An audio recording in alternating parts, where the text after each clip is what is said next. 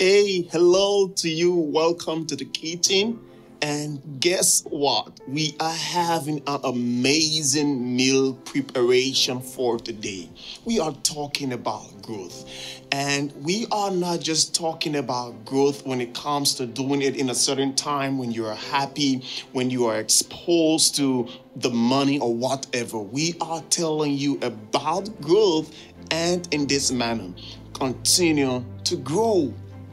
Welcome to the kitchen, and my name is Sam Alfred Massacre. Today we are talking about continuing to grow, even if the value of growth is depreciating where you are, in what you do, in those things you are aspiring to have, in what you are doing right now. Even if the value of growth is depreciating, please continue to grow. Can I say this to you in the kitchen? Refuse to be worthless, even if it is associated with the trend, even if it is associated with authority, even if it is associated with immunity. That means benefits. That's why we must make, all of us must make continuous efforts to appreciate God's knowledge, accept it, and preserve his concept concerning relationship. I want us to continuously grow in the context of relationship. Can I pause as we talk and just take a stroll in Mark chapter 10? It was said that as it was his custom, Jesus began to teach as the crowd gathered around him. Can I say this to you? As it was his custom, that means as it was his way of life, his behavior, his attitude. He addressed the cry in the crowd. He addressed the cry in the crowd. Why am I saying this to you? You have a cry in your life that needs to be addressed. But the only way you can address this is by understanding your way of life. It's by readdressing your way of life, your behavior pattern, your attitude, because that is why growth speaks of.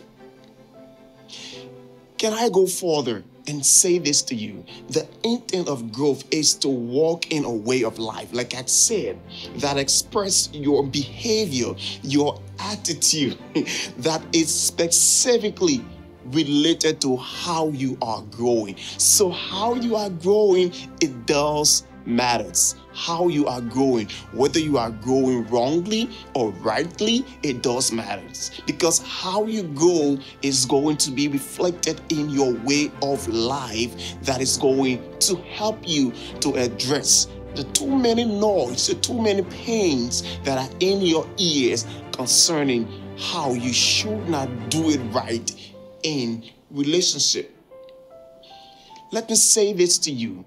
There will always be a crowd around you suggesting to you, expecting from you, intimidating you, and also tempting you to be double-minded, maybe lukewarm in dealing with what they are struggling with, but they have just accepted to settle in as their way of life.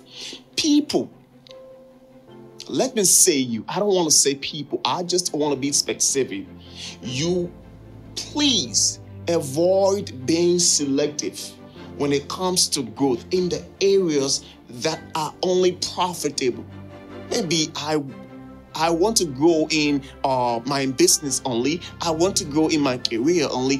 But you are avoiding the relationship aspect when it comes to you. You are just a terrible person.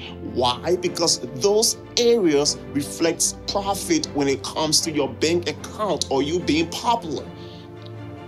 My intent, let me say this to you. My intent is to address your custom. When I say custom, your way of life, you preserving. You know, there are times we preserve certain things, we defend certain things, we debate about certain things because our hearts have been hardened before.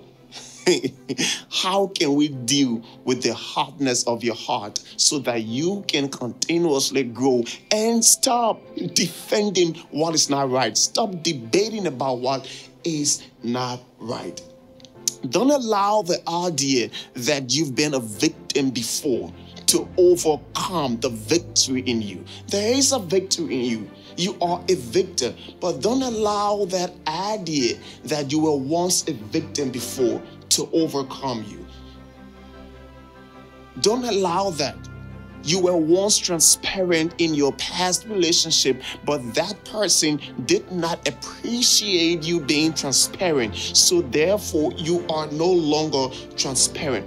I want to address that aspect of your life that has become a way of life.